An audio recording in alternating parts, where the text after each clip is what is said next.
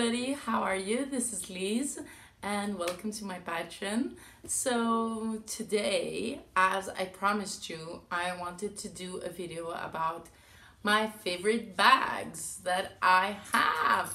So there are so many. I realized that there were too many, and I also decided last week to take all of my stash to the studio and practically to empty the craft room. It's like really most of my books is the only thing that stayed with me, and this box and that basket of whips. Well, they're not, well, it's either whips or whips to be. It just the project bags that I know what I want to do, and the yarn is inside, and so those are leaving here with me in the house, so you know I can focus on actually commit to make them. Of course, that doesn't mean that I'm not gonna go, oh my god, this is a cute pattern, and I'm not gonna go you know, searching in my stash and grabbing the yarn from there. I will definitely do that. It's just that if I finished something and I'm in the house and I don't have having something else, but I always do have something else that I'm working in, I'm just gonna get through to those bags and just start something. Good plan? No. I think it's a good idea because I know that I want those. I really do. So actually Dekani is looking at me and I don't know why. She's like crying, and I'm like, what? Ella, come. Dekani, Ella, come. Okay, I don't know. It's okay. We just came from the vet and I have, yeah, sad news. She needs again surgery, and I'm trying not to say devastated, but I'm really sad because since November she had already 3 surgeries and now she needs a 4th one, and it's just really difficult for me to cope with that. But I'm staying positive and it's okay. It's something that needs to be done. It's not that urgent, but I really do hope that we can have it sorted out by end of the month, beginning of June. Yeah, so yeah. Okay, let's start though. No, I think I should start. Okay, so let's start with this one. So this is a Hide and Hammer bag. I'm not sure if I have already shown it to you. So this bag, I really like it because it's actually kind of like a lunch bag, right? Like that. And then the closure, it's really cool. But I have lost my little clasp, but it's okay because even if it's lost, like I'm just doing this and it's cute as yeah, it's really cute. So this is Hide and Hammer. I have taken, I remember I wanted a yellow one, but when I saw them in a festival in Dublin last year, they had only this color waxed. And guys, ladies, there's something about waxed canvas, waxed, right? Yeah, waxed canvas that I adore. It's just more soft. It's, you know what, I love to use the word sexy for something beautiful and soft and luscious, and this bag is sexy because it has, you know, this leather feeling of it, and it's not leather. And I'm not, how can I say that without you thinking that I'm a crazy people, that I like, you know, leather. It's just that leather has this subtlety and softness, and it's, you know, and it's, I don't know, it's just very appealing. I think that's the word. And then there are other thicker leathers that are a bit, you know, not soft at all, and you know, and they feel actually really rough. But this is the best because it's not leather, so we're saving the animals. Yeah. So it's canvas, but it's waxed, and you guys, I love it. And it actually protects the canvas. So I'm just looking here that my bag has changed color here. I have no idea what happened, and you know what? I don't care. I'm a person that really doesn't care, and you'll see that in the little tears, you know, where the wax is, it has, you know, you can see where it got, you know, scratched, or, but I find it even more beautiful and more unique, you know, as the bag grows. So it has marks on it, kind of a bit like us, you know. So Hide & Hammer. So the next one. This one is amazing because it's I don't remember how to pronounce Nanette Studio. Anyways, I'm gonna write it down. And she's an amazing weaver, and this is actually yarn she bought from me, and she made the bag. And this is, I will show it like this. Yeah, here you can see better. So this is Do You Trust Me? The colorway Do You Trust Me? And I adore this bag. It's really roomy. I have a sweater inside, and it's just amazing. And because it is weaved, it is like, I don't know, if you're a weaver or if you know how the process of weaving is, you can appreciate, you know, the patience and the craftsmanship. She has lots of them in lots of colors, and they're really, really cool. You should totally check them out. And I love that the pins in this bag really, you know, just sit there.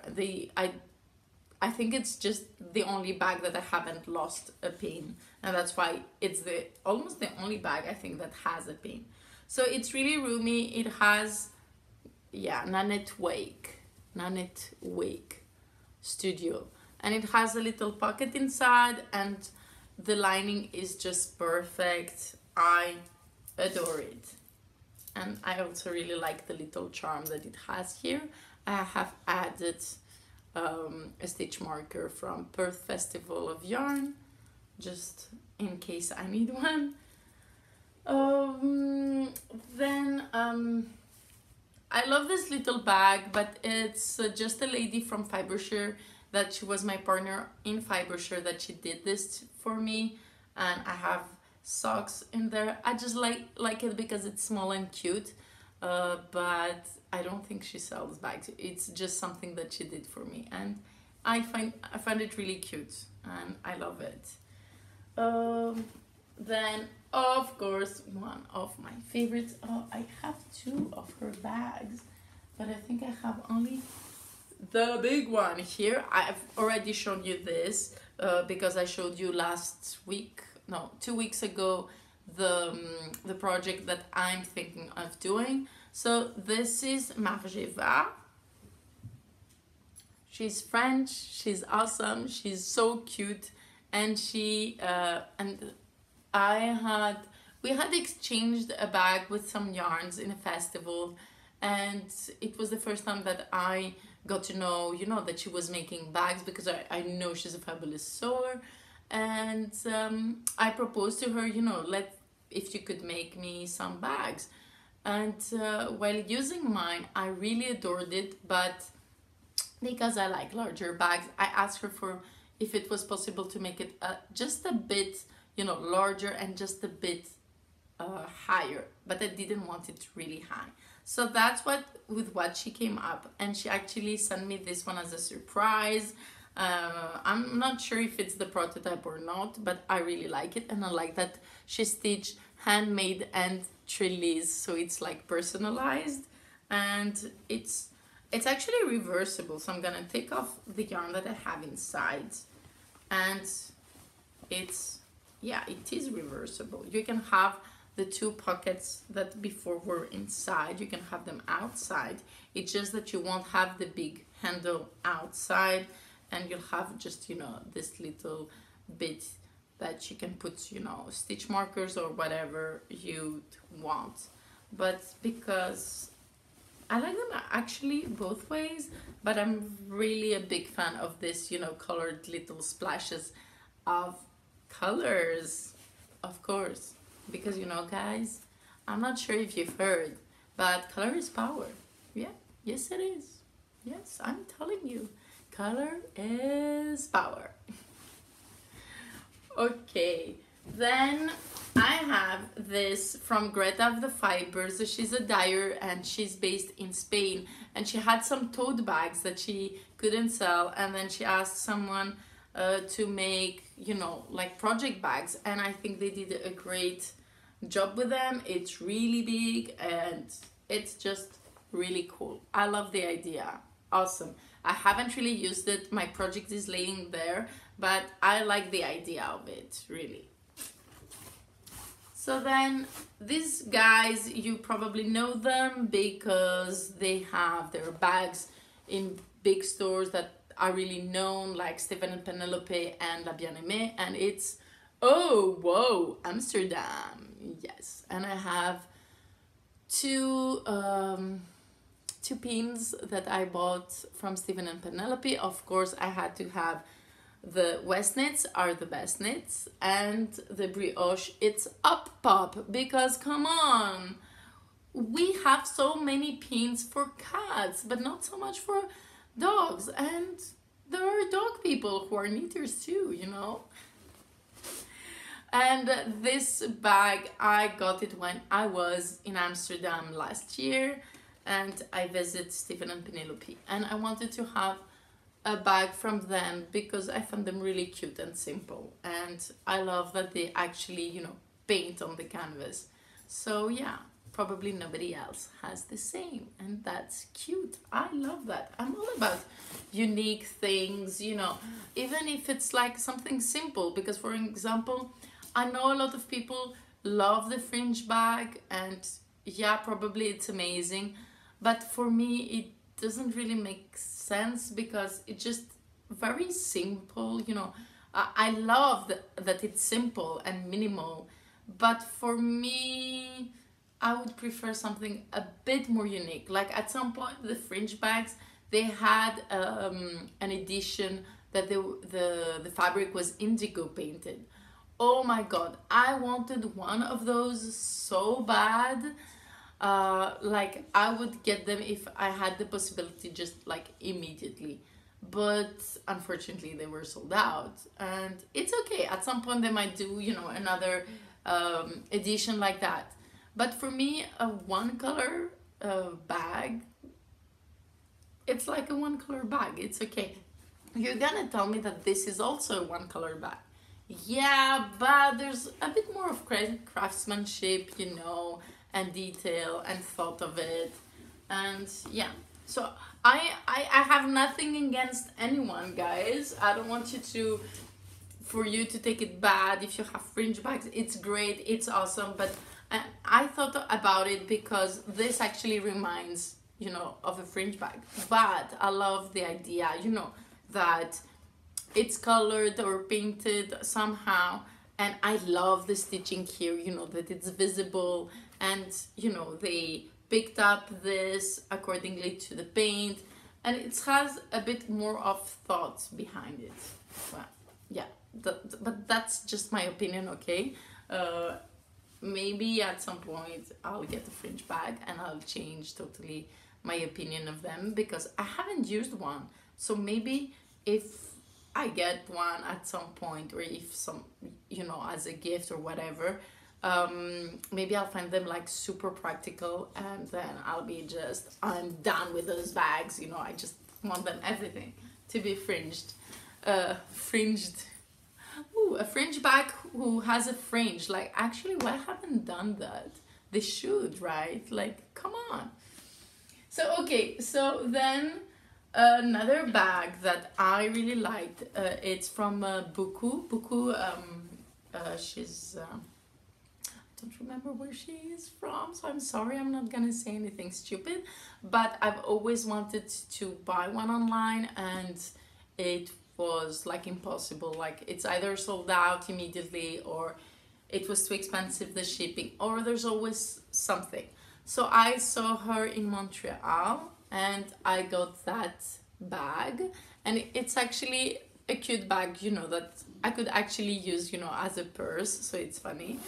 And the the lining is really simple. It has two pockets, but I love again that this is printed by her, and I love that. It is so unique, so nice, and really for me it's like amazing. I love that. Why are you crying? Ella, come. Actually, I've changed so much this room, and now I don't know why isn't she's. I think she's scared because there's a big yoga ball next to the entrance, and she's like, should I push it or not? So she's just staying there and like crying for attention. Yeah. So then this, of course, is the matching bag of my needle piece organizer. I have no idea. I like it because of the color. Otherwise, it's just a simple draw bag. And then I really like this romantic feel of this little pouch because it's eco printed, and I love the maker, who is Tatiana from OS Open Studio 79, and she will be actually a teacher at the Knit Stars, the newest edition. So I haven't subscribed to that because it's a bit expensive, but I have to say that having Tatiana there, I'm really thinking about it. Maybe at some point if I can spare the the expense, but yeah, she's an amazing person, and beautiful things she creates, amazing things, a beautiful dyer and natural dyer, like really cool. And yeah, that's just it. I also had another bag, but I can't see it now, so just give me a second. Okay, so I said I have another one, and then I came back with, I don't know, like many of them, but I'm just gonna quickly show again that one that I showed 2 weeks ago, and I really like it because it's super big, and I think it's gonna be fun to have my sweater when I'm gonna start it. Of course, Mrs. Brown bags. I have a basket, and it's really cute. And then I really like this one. Look, there's pins. I've already shown this one because I had some socks a while ago, and this is from Petite Moutaine. She has several colors with a cute little print. I think she's the one designing them. And totally that one that I've no idea what's the name, and there is no label, but I got this one in Berlin. The fabric is amazing and it's so sturdy. I adore it. My Marred Magic sweater lived in here for a while, and it's really super sturdy and super cute. Like, look how cute it is. Come on. I'm gonna try to find the name. Yeah, maybe Instagram might help me with that. Yeah, because otherwise I have no idea. I don't remember. And then I also love my Twill and Print bag. I have a red one, but I have it in the car because I moved some things, so I'm really sorry, but at some point I'm gonna show it to you, that's for sure. And okay, if I have to pick from all of these, because I have like a bit of others, I will also show you that one, which is by Sandbags, if I'm correct. And I adore these sardine themes of, you know, like sardine cans of the fabric, and I adore the peculiar shape. I find it really very original and really cool. It's super cute. Oh, and here there's a marker. I love knitting. I didn't even had seen that. So yeah, and I remember I liked also the inside fabric. Look how perfect it is. Yes, sandbags. It is, right? I love, I'm a sucker for cute, prints and bags, and, I really like them. So yeah, so I'm sorry if I wanted to do this little video earlier this week, but I got into moving all my things to the studio and trying to make the studio, just more efficient, nicer. And I'm trying to really work in the showroom area that of the studio, because I needed slowly to look for it to look nicer, just for me also, to be more happy to be there, and so people might visit, or for me to have open days or create small events. Like, I would love that. Unfortunately, I've been very behind my schedule because I wanted it to be ready until now, but unfortunately I've had lots of personal matters and the kind surgeries, everything got behind, and then at some point I had a bit of spare money, and now they're all into taxes because of the situations that we were this couple of months, so I couldn't do a lot of things, and orders haven't been great, and I couldn't go to festivals. But it's okay, I'm managing, I'm here, and the kind now's health is a priority. But at least I took a lot of plants and I did some gardening, and that lifted up my spirits and the mood at the studio. And I'm now thinking, I want shelves to display the plants cutely, and I need shelves to have the other half of the yarn displayed, at least like a basic display, but so I don't have any more boxes in the floor, just that. But it's okay, I'm getting there, and it's gonna be great. Yeah, I think, and yet again, either, even if that kind was alright, like, most stores aren't open to get furniture, and I'm gonna try to find also some secondhand furniture and have a mix and match, and try to have this kind of vibe. But yeah, it's definitely a work of in progress, but it needs patience, like all the things, and I think it's gonna be there. So I was thinking about the Patreon. Before, I was trying to do 2 videos per week. Now I'm gonna try to have a video per week, either what I'm creating as as a knitter, and another just the colorways, or talk about the shop and stuff like that.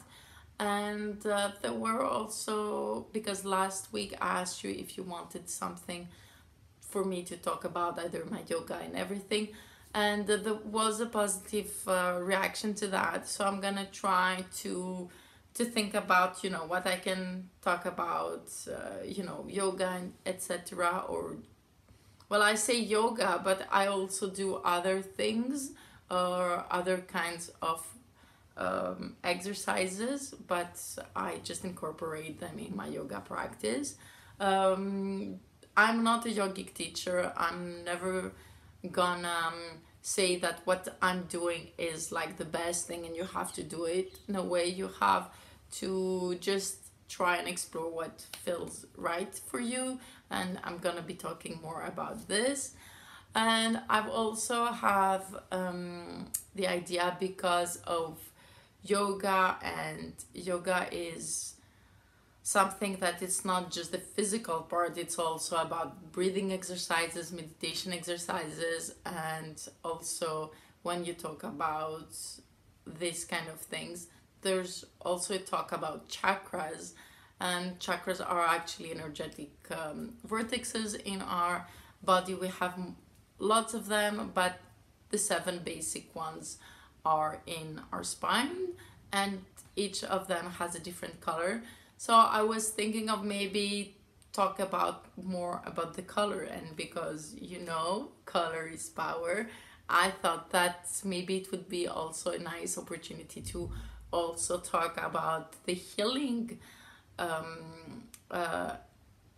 the healing properties of colors, and a bit more about them. So I'm not sure how this is gonna be. I'm just gonna go with the flow, and depending, if I have to show you lots of knitting, I will show you more of my knitting. If I have more of business new colorways or giveaways to show you, or new patterns that maybe have a test knit coming on, and it will just be in the flow, okay? I don't want to force it, because I think life forces us to do things in such a restrictive way that I don't want that. I want for me to be able to work and share with you how I work. And yes, there are priorities, like for example, getting to the post office, the orders, getting things ready for festivals or stuff like that, responding to emails, and all of that. It's just great, but I think it needs also to be organic, and to feel the organic Trellis experience. Oh my god, this actually sounds, really fun, but also scary at the same time, but it's okay. We're gonna make it, okay? So yeah, so that was my love of bags. I have more, like I have several little ones that are cute, and yeah, and this was a gift from By Night. I love you, Natalie, and I haven't yet used it, but I'm gonna use it. And another favorite is this one that I haven't used, but I just love the fabric, and I love how amazingly aligned it is. And yeah, like so many bags, and this is just a portion that I kept at home. Yeah, I guess we're living in a material world, and I am a material girl. Oh no. Okay, so that was it. Your maybe half an hour, 20 minutes at least, and I hope you enjoyed it. If you have favorite bags, please share them. I really like a good bag, as you've seen, and it will be great, to exchange views. Or if you have one of these bags, what do you like about them, and what don't you not, what you dislike? I'll be happy to know. Kisses, take care, and don't forget the sock along is up until the 16th of May, and come and share in the link of what's the name of the app? Damn it, Slack. Come on, Liz, you're using it.